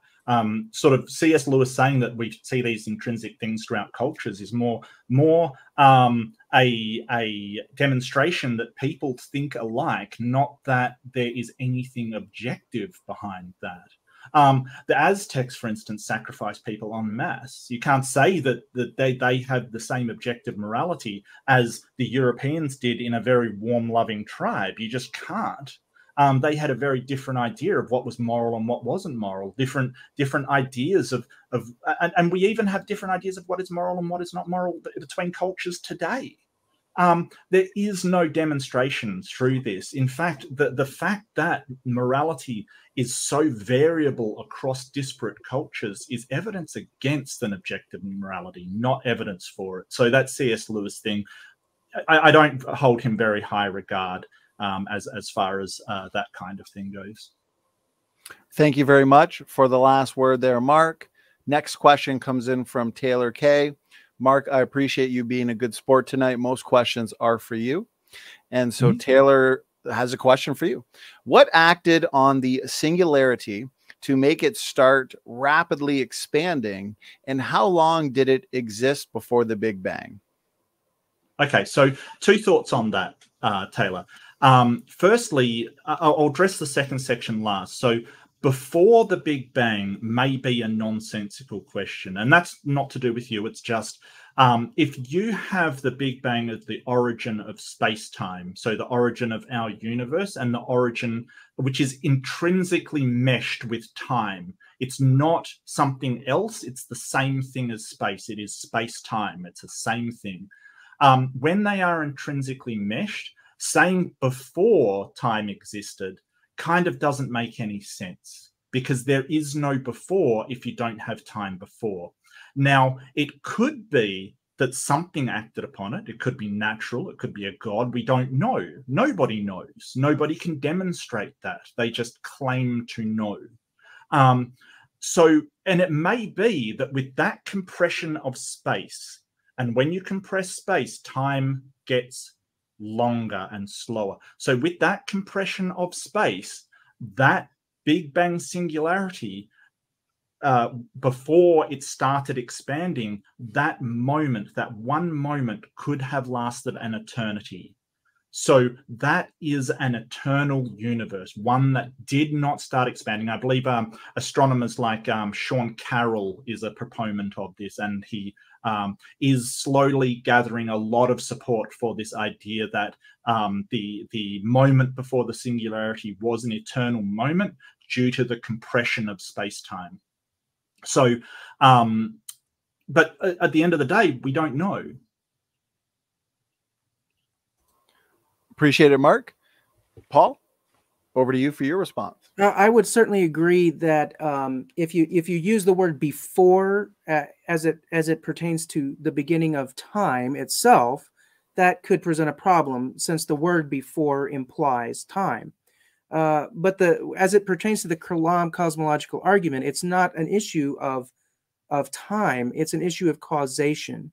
So I would agree. We don't say before time, but we do still have the issue of causation that we have to address. Something had to cause something to begin to exist. Whatever begins to exist has a cause. Now, a lot of people are trying to do double speak here and saying, well, it had a beginning, but the beginning was eternal. I don't think that's coherent. If it's eternal, it would be ongoing, and the Big Bang would not have happened. The fact that it ended means that by definition, it was not eternal. So I think we're playing word games here when we say something like that. The fact is, time had a beginning, and it was a finite amount of time ago. So the universe began to exist, and it needs a cause. Appreciate it, Paul. Mark, you get the last word. Yeah, so we're not playing word games. We're just examining the physics of what happens when time is compressed. There's no word games here. It's just our understanding one Planck second, or one infinitesimal second, all of physics breaks down. So it is possible for that to happen. Now, I'm not a cosmologist. The problem with the Kalam, and here's Paul's main problem, is the Kalam, and he didn't address this, doesn't mention God in any of the premises or the conclusion. It just said the universe has a cause. So if you follow, say, M theory, membrane theory, it postulates a 11-dimensional multiverse that has these membranes, and they occasionally clash. So is there time outside the universe, in a larger cosmos outside the universe? We don't know. Can things naturally occur in there? M theory has the math that says that works in 11 dimensions. We don't know for sure, but that is one naturalistic explanation of how a universe could pop into existence from membranes colliding that causes this event to happen. It is a cause. It's not a God. And that's where the conflation is occurring. Paul wants to say if the universe had a cause, it is God. And none of the Kalam makes that assertion. It only says it had a cause, and that's all. Like a cause doesn't equal God automatically. It could be a naturalistic cause, but sort of Paul wants to skip over that and just say, well, cause equals God. No, not at all. And that's even if membrane theory is correct, which we're not sure. This whole idea, if we don't know something, I'm ducking and dodging, we just don't know. Why is it I'm taking a position by saying I don't know something? That is a position in and of itself. It's the argument is not where the universe came from or life came from. The debate is evidence for a God. Just because I don't know something is not evidence for a God. That is God of the gaps. That is horrendous God of the gaps. I'm sorry. Go ahead. Okay, thank you for the responses from the both of you. Next question comes in from Baked Alaska at SFT. Does Mark believe the universe is necessary or contingent? If contingent, then what is it contingent on? I think after watching a lot of the things presented by cosmologists, that I kind of lean towards it being necessary, that the starting point of compressed space-time was eternal. I don't know that for sure, so I'm not sure I believe that 100%. I think that I don't know. If it is contingent, I would probably think that it's contingent, like membrane theory is correct, or M theory is correct, and it is membranes colliding in 11-dimensional space, or you know, sort of the whole multiverse thing, that it is something in the cosmos outside that is causing it. The reason why is because unfortunately throughout the debate, Paul did not actually demonstrate how a mind could exist outside of a brain. I think sort of skipped over that completely and didn't address it. So that's why I would think natural causes before some sort of mind that exists without a brain in the universe somewhere doing all these things, even though there's no time to do it. And it doesn't seem likely to me. But really, I don't know the answer to that question. Appreciate it, Mark. Paul, floor is yours. Yeah, so Mark has mischaracterized the arguments that I've made. I understand, of course, that the Kalam cosmological argument does not single-handedly prove the existence of God. It was never designed to do that. It's one piece of evidence. When we're doing abductive reasoning, we're looking at our overall scope of evidence, and we're making an inference to the best explanation. The fact that the universe needs a cause is one of those data points. And we put that together with the fact that life exists and the fact that fulfilled prophecy exists, and many others. These are just the ones I had time to mention tonight. And we do an abductive reasoning. We infer inference to the best explanation that God is that best explanation. But I'm sorry, if you just want to come to a debate and just say over and over that you don't know, I would just suggest that that's not really debating. It's just simply not having a position. So I'm here to defend a position tonight. And that position is that the evidence supports the existence of God. And I would again just have to say, saying something was eternal, but it's no longer eternal, is a contradiction of terms. It just simply is. If it was eternal, then the Big Bang did not happen, and we're not here now. And I don't believe in the Big Bang, but to claim that something was eternal and then it ceased to be eternal, and then something came after it, is just illogical. Thank you, Paul. Mark, you get the last minute. Go ahead. Yeah, sure. So, so first, why I shouldn't be at this debate. I am here to debate the topic of the debate, which is evidence for God. If you want to debate abiogenesis, maybe you should set the topic of the debate as abiogenesis, or the origin of the universe, or any of the other things that I don't have an answer for. This isn't. I do have a position on, is there evidence for God, and my position is no, there is not. Sort of pointing out a gap in my knowledge doesn't make it evidence. And sort of saying, well, don't turn up to a debate if you don't have a position on these these topics that are tangential to the main topic, is kind of a bit dishonest, because you've come into a debate about the evidence of God and then criticized me on not having answers for other topics that we're not debating. I mean, I don't know what you expect, but if you want to debate about abiogenesis, make a debate on abiogenesis. Why aren't we debating abiogenesis? Because that's not what you wanted to debate. So, I think that that's very, very spurious, to say the least. Your misunderstanding of cosmology doesn't make an eternal universe impossible or anything like that. I mean, I do expect you to write up a paper and challenge Sean Carroll on his understanding of cosmology. I certainly wouldn't do that, but you apparently know more than him, so have at it. These are physicists and people that study cosmology for their life's work that you're criticizing here. And I haven't committed to them 100% because I don't know. And you're sort of criticizing me for not having the knowledge that you're asserting without evidence. So, I don't see that as particularly constructive, and it is God of the gaps.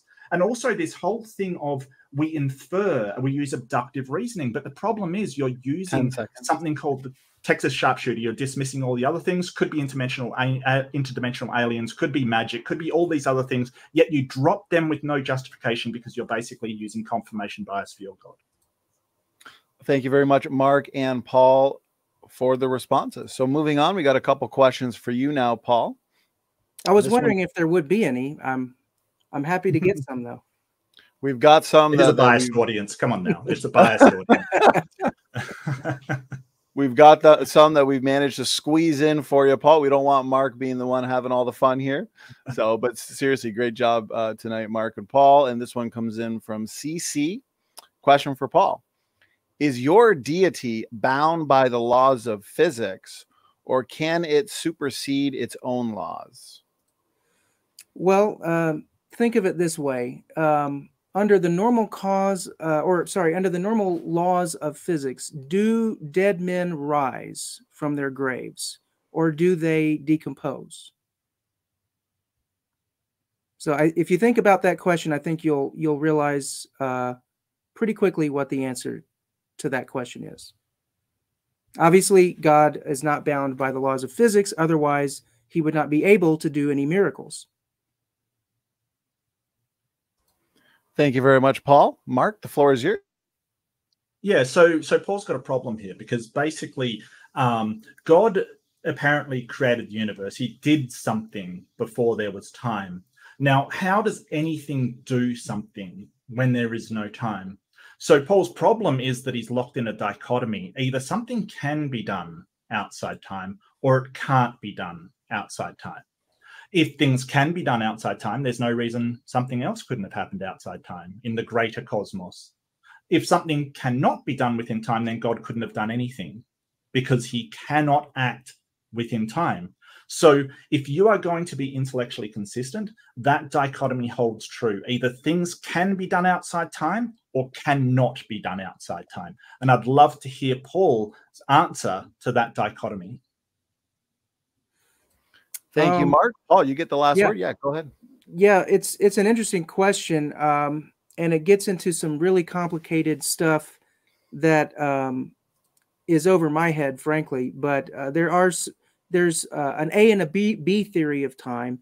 William Lane Craig has written pretty extensively on this topic if you're interested in researching it. But basically, my view is that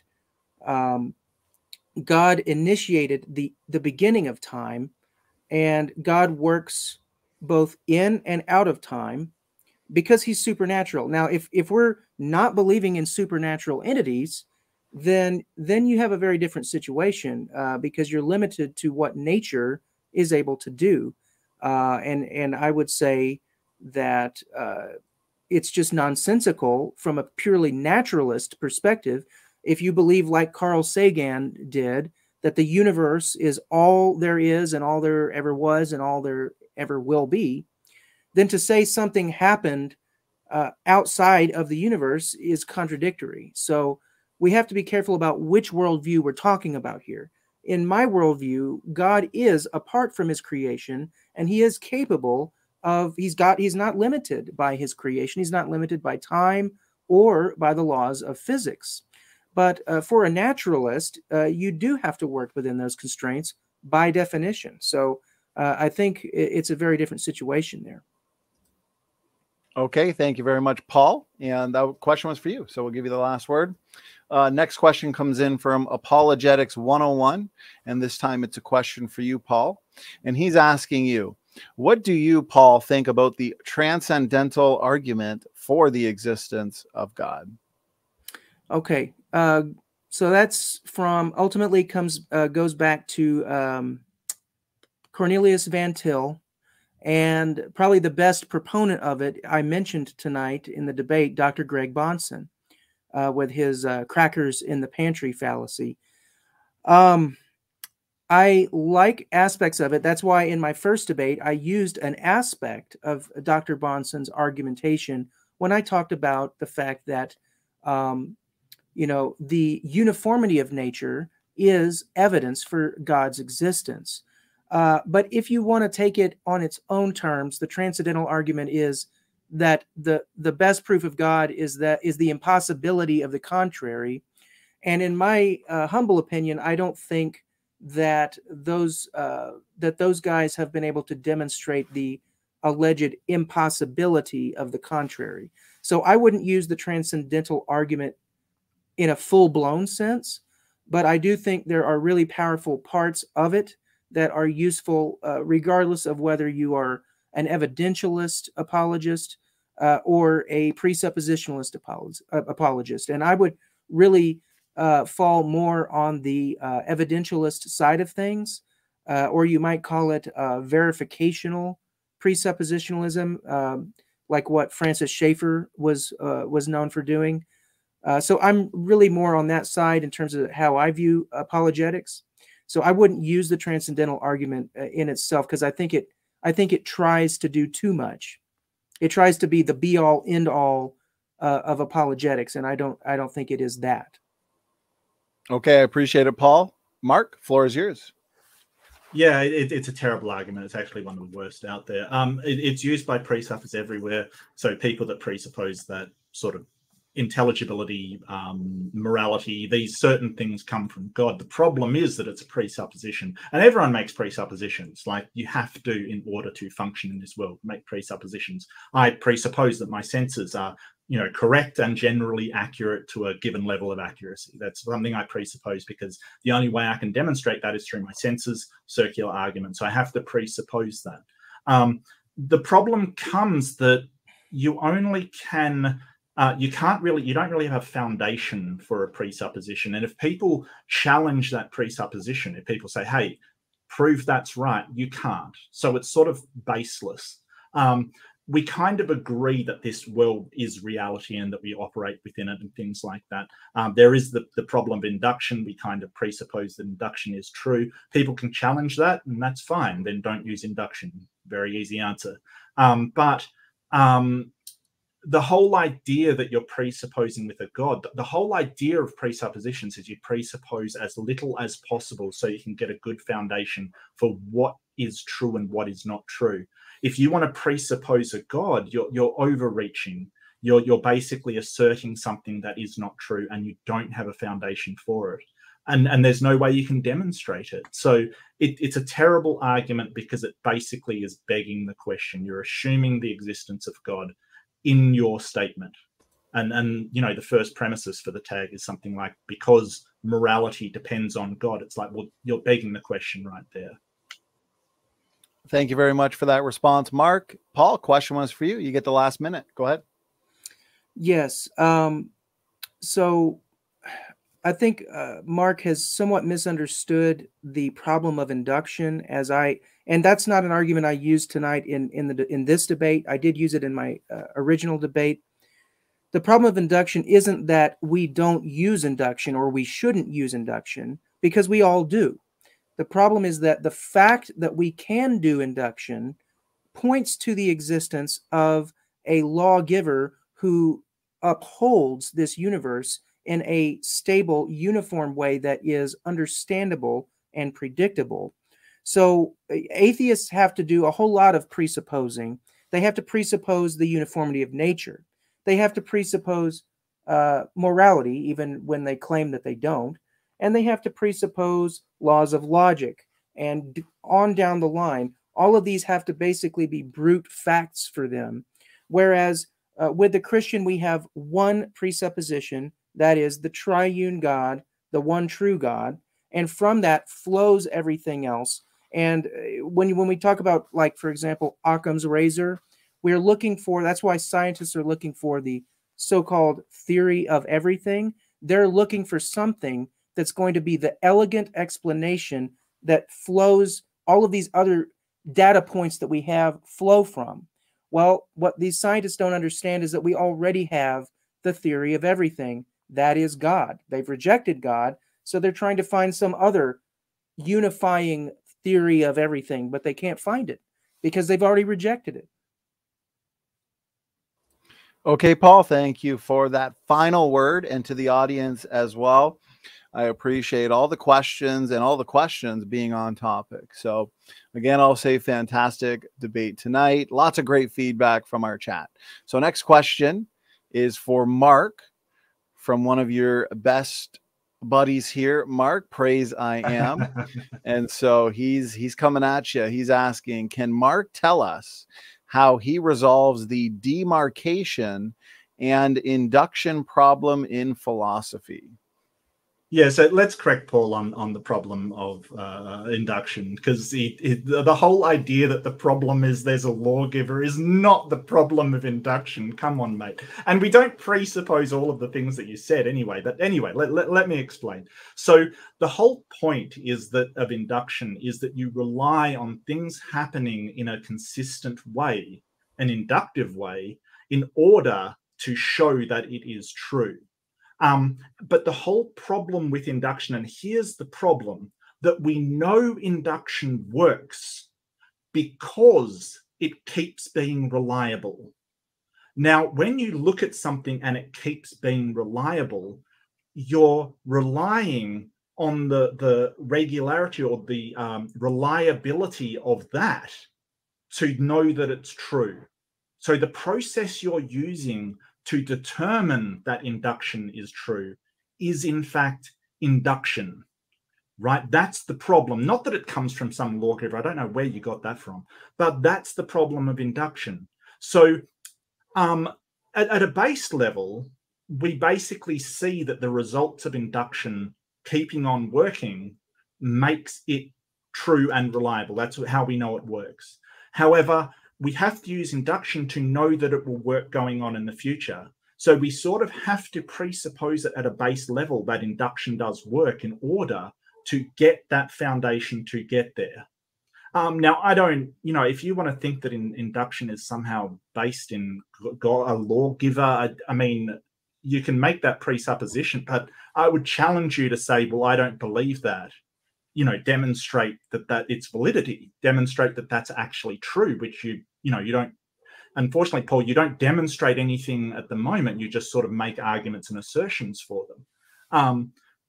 But how we get around that is we have to presuppose induction is true. There's a couple of other presuppositions I make, just the laws of logic and my senses. And that's all I need to get to rationality, and from rationality, the truth. That's all I need. I don't need to presuppose anything more. I don't need to presuppose this massive God with eternal powers and all this magic. Occam's razor says that you shouldn't make things complex, or the complex is usually not the correct answer. And I can't think of anything more complex than an omnipotent, omnibenevolent, omniscient God that somehow did everything. Okay, Mark, thank you. And Paul, you also get 2 minutes. Go ahead. The floor is yours. Right. Occam's razor states that you should not multiply your explanations beyond what is necessary to explain what you're trying to explain. So, if I see a red chair, I should not suggest, without any other evidence, that, well, maybe that chair used to be green, and then it was sanded down, and then it was painted red. That would fail the test of Occam's razor, because why not just say it was always red? You don't multiply your explanations beyond what is needed to explain what we see.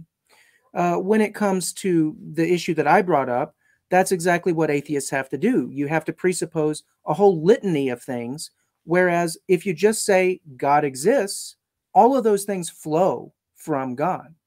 The problem of induction, it is circular.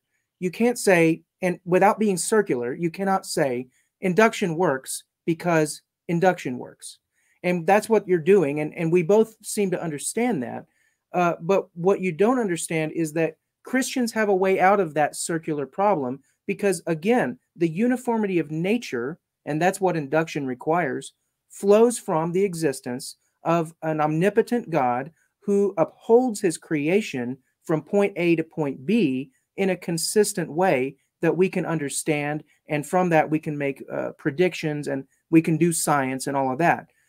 So that isn't a circular thing, because we're saying God exists, and that is the grounding for the use of induction. But the atheist doesn't have that option, so they just say induction works because induction works, and it's circular. So that's the problem of induction. Okay, Paul, thank you very much. And Mark, you get the final minute. Go ahead. Yeah, so Paul hasn't solved the problem of induction at all and just doesn't realize it. So we don't like presuppose a litany of things. We propose only that which is necessary, and God just is not necessary. There's no reason to presuppose a God. No reason for it at all. Doesn't need to be a God. And we're not like multiplying explanations. Like, I'm not providing an explanation for induction. I'm presupposing it. There's a big difference. I'm not creating fairies to explain away induction. And keep in mind, fairies or leprechauns or magic or any other thing would work just as well if you replaced it in Paul's explanation of the problem of induction. If you say everything flows from fairies, it all magically gets solved. Of course not. How does he know that God has provided a uniformity of nature? It's because he observes the uniformity of nature. How does he know that is ongoing into the future? Guess what? Induction.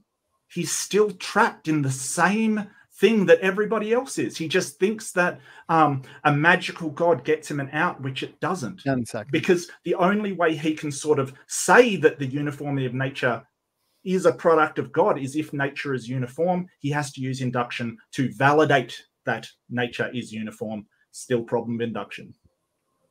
Okay, Mark, thank you for that final word. And we are going to have to wrap up the Q&A there. We've gone about 35 minutes and we've still only gotten through a fraction of the questions that came in. And so I do want to thank our awesome audience for being so engaged in this important topic. Again, is there evidence for the existence of God? Mark and Paul, to the both of you, excellent job tonight. Got some super chats as well, just showing their support, their love for the program. I did promise Lorraine Drosophila $2 super chat, and she says SFT first super chat. She wants me to say atta girl. So atta girl, Lorraine, I appreciate that. I'll give one as well. Atta girl. Atta girl, yeah. Nice one, Lorraine. We'll end it on a good note. And so from both sides in the chat, lots of great feedback. Mark and Paul always come in prepped. They always come in swinging and knowledgeable. So this was definitely one to remember. Lorraine is giving us some laughing faces. So appreciate that. She likes to call me the Canadian moderator. So Paul and Mark, again, thank you so much for your time. We are 2 hours into the debate. So again, I appreciate the time you give to us. Let's get some final words, final thoughts. Mark, we'll start with you. Again, thanks for doing this, and some final words, final thoughts. Yeah. So, you know, I think that people think that you need a God for morality or to live your life or to be happy or whatever, and you don't need any of that. There's no reason to presuppose a God. There's reasons to presuppose our senses because that's the only thing we have access to. There's reasons to presuppose logic because it's how we function and communicate in the world. The God doesn't add anything. It doesn't explain anything. Like if you're saying, "Hey, God did it," it's almost like magic did it or fairies did it or you know, sort of space interdimensional aliens did it. It doesn't actually explain anything.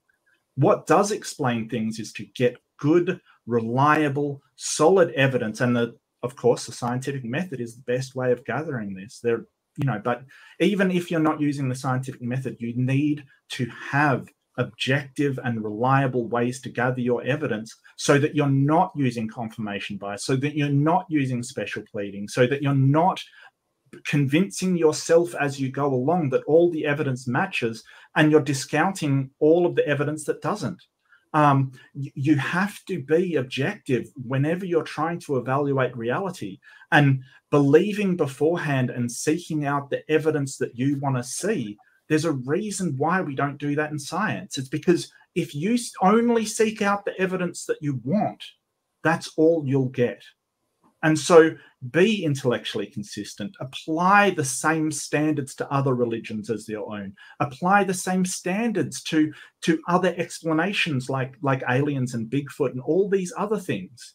You'll see that the scientific method and the methods that we have for gathering this evidence, there's a reason why we do what we do. And that is because it is the best way to get to the truth. And this has been demonstrated by science over many, many years. All of our achievements are coming from science. Religion has not discovered anything new about reality in the last thousands of years. It hasn't added anything to our knowledge. The knowledge that they have is the same knowledge they had years ago. And the morality they have has changed to catch up with the rest of society. So use your rationality, use your empiricism, use the tools that we have to find out what is real and what isn't. Thank you. Okay, Mark, thank you very much for the final words, final thoughts. Paul, again, thank you for your time. Thank you for doing this. And over to you for some final words and final thoughts. Yeah, I, again, just appreciate everybody being here, participating in the debate. Appreciate the opportunity. Appreciate getting to meet Mark. And it's been a very lively and fun debate to take part in. So I greatly appreciate this opportunity. And to everyone out there, I would just, I would tell you what Blaise Pascal said. You know, there are only two kinds of people that can truly be called wise. Those who are miserable because they don't know God and they are searching for him with all that they have, or those who are happy because they have found God. So I hope if you are miserable today because you don't have hope for the future, you don't have hope for eternal life. That's what we all want, right? That's why the transhumanists are trying to upload their consciousness into the internet, because they think that will help them get eternal life somehow. We're all searching for eternal life. The only true way to obtain that is through God. And I would say that if you want to be wise, you need to search for God, even if you think, I don't know what Mark would want to put. I'm not going to speak for him, but I don't know what percentage he would want to put on it. But, you know, even if you think that there's only a 0.001% chance that God exists or that there is a God, you would still be rational to seek that God with all of your heart. And God says, if you seek, you will find. It is not the case that all religions are equal in terms of their evidential support. And if you really go out there and you read the holy books, read them for yourself, look for the evidence and weigh them, you will find that there is a great disparity of evidence in favor of the Christian worldview. So I pray all of you a good night, and thank you for your time. God bless. Thank you, Paul. Thank you, Mark, for those final words and final thoughts. Again, thank you for a debate to remember on such an important topic. Very lively, but also very engaging. I appreciate the energy from tonight's debaters, Mark and Paul. To the audience, thank you so much for tuning in. I appreciate all of the feedback, support, and of course, questions. So with that, Standing for Truth is out. God bless all.